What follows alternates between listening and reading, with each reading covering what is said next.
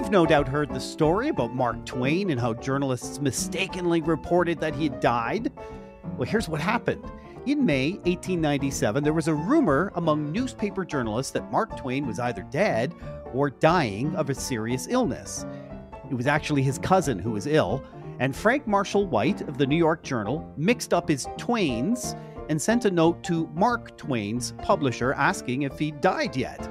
Twain himself responded by letter, "The reports of my death have been greatly exaggerated." You've heard that. Now, the irony in all of this is that's not what Twain actually wrote in his letter. In fact, he wrote, "The report of my death was an exaggeration." Slightly different, but the famous quote is the one that still goes around. Here's another irony. Despite what some online sources might tell you, including ChatGPT, no obituary for Twain was ever published at that time.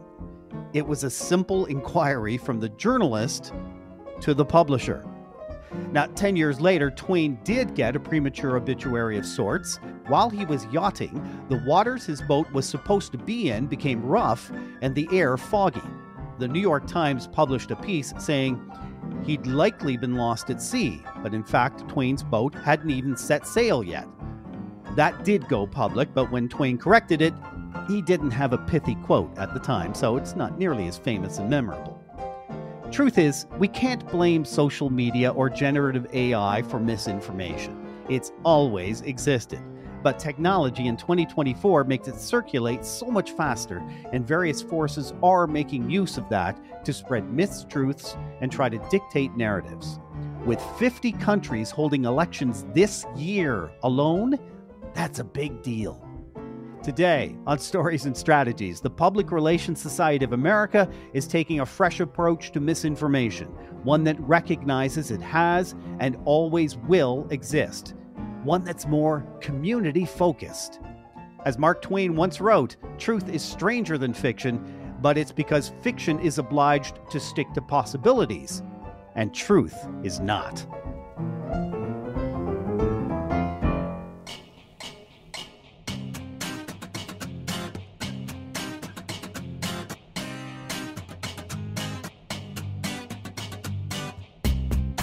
My name is Doug Downs. My guest this week is Ray Day, joining today from one of my favorite cities, Detroit, Michigan. Hey, Ray. Hello, Doug. How are you? I'm good. So I used to like to say I lived in South Detroit, which, you know, the inside joke is that's Windsor, right? Because there is no South Detroit. Indeed. I lived in London, Ontario, but beautiful area. Absolutely. And Detroit is a great city. I'm very proud of my hometown and a lot of things happening, including, as we're taping this, the NFL draft. So good things are happening for Detroit. Yeah, and the Lions were making a push. Absolutely. Great to see. This is our year, I'm hoping. Tigers, we'll see. Ray, you're the vice chair of Stagwell, supporting Stagwell's more than 70 global agencies with a focus on communications, public relations, corporate affairs, and reputation. You have more than 30 years' experience as a chief communications officer leading global communications teams, brands, and agencies for companies like IBM and Ford. You have your accreditation in public relations, or APR, and you are PRSA's 2024 Chair-elect. Congratulations on taking on more work. That sounds exciting. Thank you, my friend. Thank you, my friend. It's a great organization, and I'm honored to be part of the leadership. Absolutely. So, Ray, misinformation, and I know we're using that as kind of an umbrella term because there's misinformation, there's disinformation, and there's malinformation, all which to me sort of it's all bad, but it sort of gets steadily worse on that scale. What PRSA has done here, and it's the reason I love this, because we've done episodes on, misinformation's bad, but what PRSA has done is collect perspectives from more than 24 communicators, news media, as well as academia. This is a stakeholder engagement exercise to form ideas on how to tackle that umbrella term for misinformation. Tell me a bit about that collective effort, just to start. Yeah, absolutely. And I think, first starting with PRSA and what our purpose in life is, we do three things really, really well. We build each other, and we build the profession, we connect each other, and we influence. And when it comes to influence, that means from time to time being advocates and taking on some of our professions and frankly, society's biggest issues. And mis, dis, and malinformation is certainly one of them. And you're right. There are different definitions. I think the nuance between the three is one is false information, which is bad. It confuses people. But what really, really gets ugly is the intent to do harm. And whether to influence election, whether to impute someone's reputation, whether to take down a company, whatever it is, we as an organization said, we've all been talking about mis, dis, and malinformation for some time.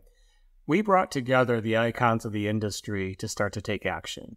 And that was really our charge, that there's no shortage of people out there having opinions, writing papers, white papers, term papers on this subject. What we decided to do was bring together agency CEOs, chief communications officers, publishers and editors from the news media, and academia and academics who are studying this and becoming experts in this space, all with the intent of doing something about it. And where did you land? So I love this idea. How did you get to the action steps, and what are those? Yeah, absolutely. We said, first of all, we wanted, as we approached this, we all came together in New York in person for an evening. And we had three things that we wanted to achieve together. One, we wanted to calibrate on what we were talking about. So let's get the definitions out there. And that was quick and easy because we all talk about this all the time. Two, we wanted to get to the root cause. What is causing mis, dis, and malinformation? And, I've been a part of a lot of these discussions in the past. And 9 times out of 10 in my past discussions, people said, well, if we just didn't have social media, this would go away. Well, I don't know that that's true. It's not true at all. And we quickly said, this is not a technology issue. It's a human behavior issue. And then we spent most of our time saying, okay, what are we going to do about it? What are we going to do about it in 2024?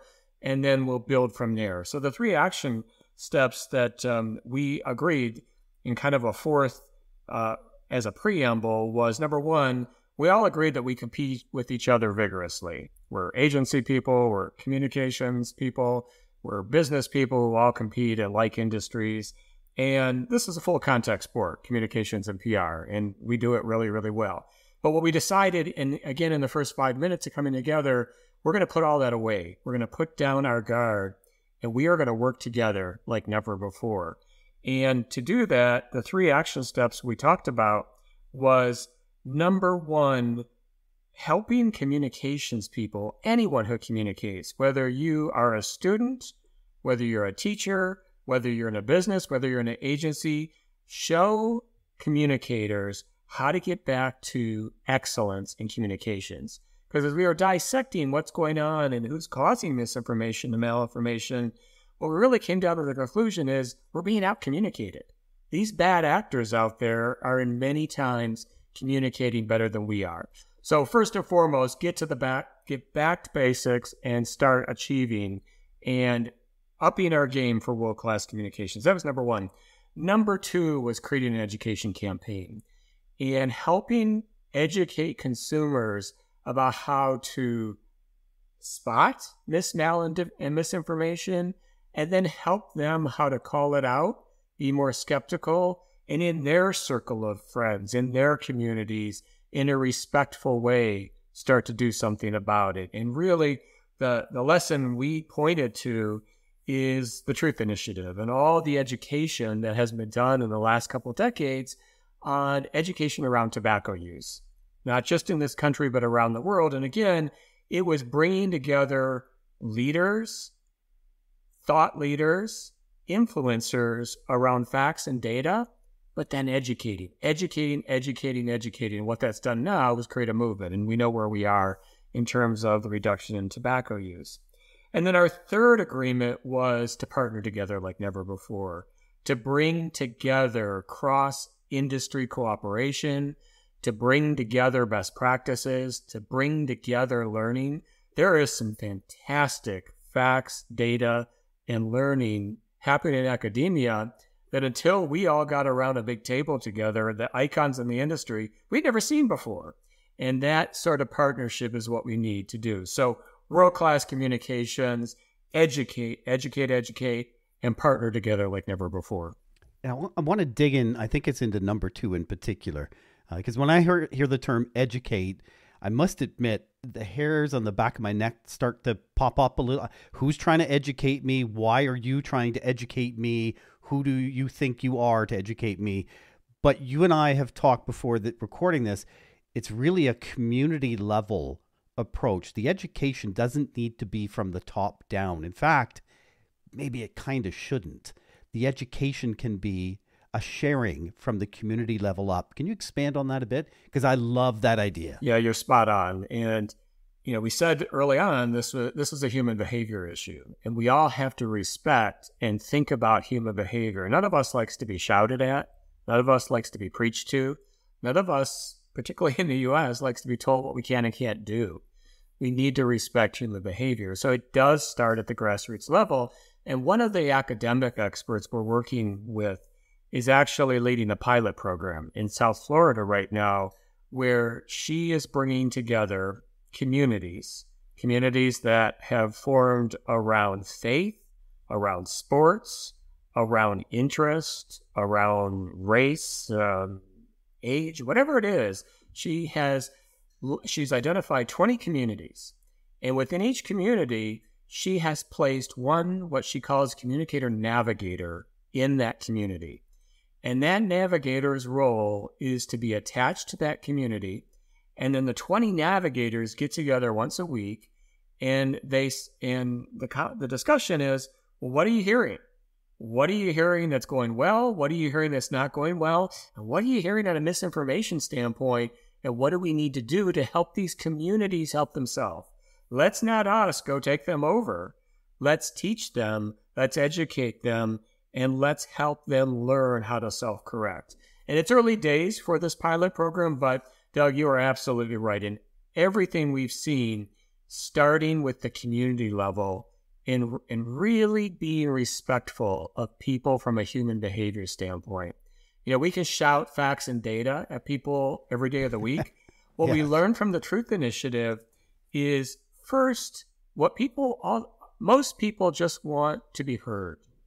If they have a point of view, if they have heard something that they believe is accurate or not, they just want to be heard out. So first, listen to people, talk with people, then educate them with your perspective, your facts and data. Let them come to their conclusions. And I can absolutely tell you that 9 times out of 10, it's going to be a much more respectful and successful process in the end. Yeah, it could. And it could be just process. They may, at the heart of it, not disagree with the right side of the equation. There could be something for them on the left side of the equation that's an impediment to getting to where we need to go. So flipping that around, part of what you want to become is an industry-wide communications partnership, a respected entity here. But how do you become that partnership when we've sort of had one the last 100+ years? The news media, its originality was to persuade. There's no doubt about it, going back a couple of centuries, but morphed into journalism, objective, just truth, fair, honest. And the news media, quite frankly, ranks very, very low on our scale of trusted entities these days. So how do you do this? Yeah, absolutely. And it's the reason we involved and are involving news media in our discussion and part of our partnership. We had the publisher of Axios with us, as well as several others who are gladly part of the process. And first and foremost, we all need to respect our role in the communications process.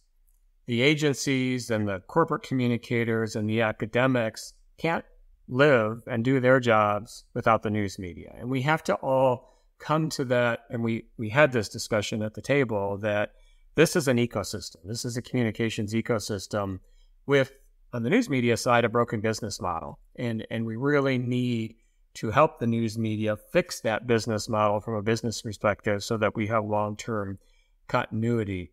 But all of us coming together around a common interest of trust.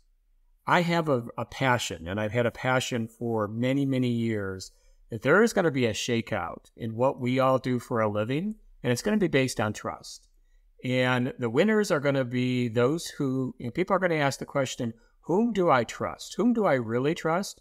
And who don't I trust? And when you look at institutions in general, there are different degrees. The news media might be a bit lower than or on par with government, and business is more trusted.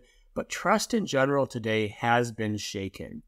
And there is, one of the stats that we have out there on misinformation is 50% of Americans today don't know what they're reading something, whether it's true or not.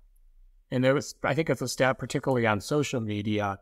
But when 1 out of 2 people aren't sure whether they can trust something, that's a pervasive issue for all of us. And it is something we all agreed that trust is what unites us. Trust is core to what we all do for a living. Trust is core to communication. So improving trust long-term by near-term solving one of these issues that erodes trust, misinformation, malinformation, disinformation, will serve us all, whether you're in the news media or whether you're an agency CEO. Excellent. When truth is fact, you use the tobacco industry. We're far enough along. We have fact. Can't debate this anymore. And there are no doubt other things in today's world where some of us say that's fact. It's the scientific process has been applied and it's fact. Stop debating. And others who say, oh, no, I have anecdotal evidence that suggests otherwise. When truth is fact and it's scientifically proven, that's one thing. But when truth typically begins as theory, as it should, because then you need to test the theory, how do we come to a consensus point when my lived experience is blue and yours is red and all we have is scientific theory? How then do we find truth? Absolutely. It goes back to human behavior. And it goes back to, you said it well, it's process. When we have a debate, when we're trying to educate human beings, and we start out with science, or facts and data, and we become very rational, emotional people bristle often about it. And I think we have to combine rationality with emotionality as we're having this discussion. Amen. And again, realize we are all human beings. And even on tobacco, there are still people out there. You said, the facts and the science are clear. There are people out there today who still don't agree with those facts and science. And those people, to be able to have a respectful dialogue with them, they first want to be heard. And I think one of my dreams in my career and in this communications industry is that we can start to have civil discussions with people. We can provide our point of view, your point of view. We can weave in some facts and data from trusted or somewhat trusted institutions. And then we can agree to disagree if that's where we come out, and then still go have lunch together or still go to the bar together and not have civil discourse. That's another part of what PRSA is pushing for, is civility. And this goes part and parcel with communications, it goes part and parcel with dis and malinformation, is we're trying to improve civility. We are a very divided word. One of the things my company has been working on is looking at the language we use today in informal conversations, in news releases, and it goes to this project on misinformation, and there are just some absolute trigger words that set people off and they shut down. And that's part of the education, is help people understand that when you use these trigger words, you may have the best intent. You're not going to be able to have people hear you, hear any facts, or even come to the conclusion you're trying to lead people to. And again, that second bucket of education is really just helping people be able to have respectful, constructive, and positive discussions with people. And at the end of the day, bring people together. People are divided enough. How do we as communicators collectively bring people back together? Completely agree. And I can't help but think maybe we need to stop identifying one another along these tribal lines. Republican, Democrat, in Canada, liberal, conservative, or NDP. We have three main parties and then others. Left or right. Like, we keep applying labels to people. I'm not a label. I might lean left on something, but I might lean right on something else. It doesn't make me a label. The only label I accept is Doug.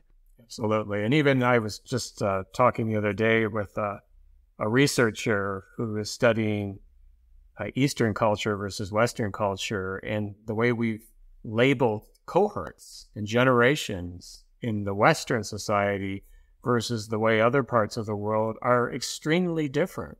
Why do we do that? Again, we're putting a haphazard label on people. It was started for the sake of marketing at one point in time. But does a Gen Z person versus a millennial people, do those two labels really do justice to Gen Z? They don't all think alike, Absolutely. Ray? Like, all the Gen Zs think the same, Absolutely, don't they? Absolutely. So you're spot on in terms of labels. So again, it's important for us all to understand all of that about human psychology, about human behavior, and that's core to starting to take action on misinformation. It is absolutely core for us to be able to move from just talking about this to start to do something about it.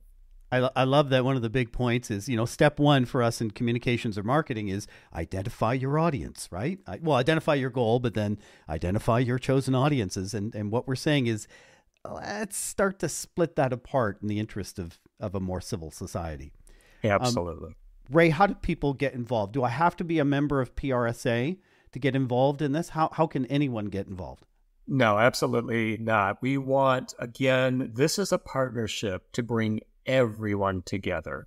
And PRSA is doing this as part of our commitment to be advocates for this great communications industry. And I say that in the broadest way. So PRSA.org, you go to our website and you check out all the resources. We've produced a playbook. As a result of this initial discussion with these industry icons, it is chock full of what we all agreed, what we're working on near term. And I think what I love the most about this playbook guidebook is the resources. There are so many hyperlinks that will point you in so many different directions. If you're leading a community group, there is a resource for you to tell you how to start it. You also can get connected to like-minded people and communities. So PRSA.org, whether you're a member or a non-member, and for those who are members of PRSA, particularly those who are listening who are chapter leaders, each member, each of these industry icons who were at the table have agreed while they're on business travel to go out and spend time in monthly forums or whatever the chapters want. They will come in person and present what we're doing on this mail and disinformation. So an added bonus for those on the PRSA side. There you go. That sounds like an event. Ray, I really appreciate your time today. Absolutely. Appreciate all you're doing on a very important topic. Thank you, Doug. If you'd like to send a message to my guest, Ray Day, we've got some contact information in the show notes. If you're a member of PRSA, you can download the guidebook. As Ray was saying, there is a link to that actually in the show notes too.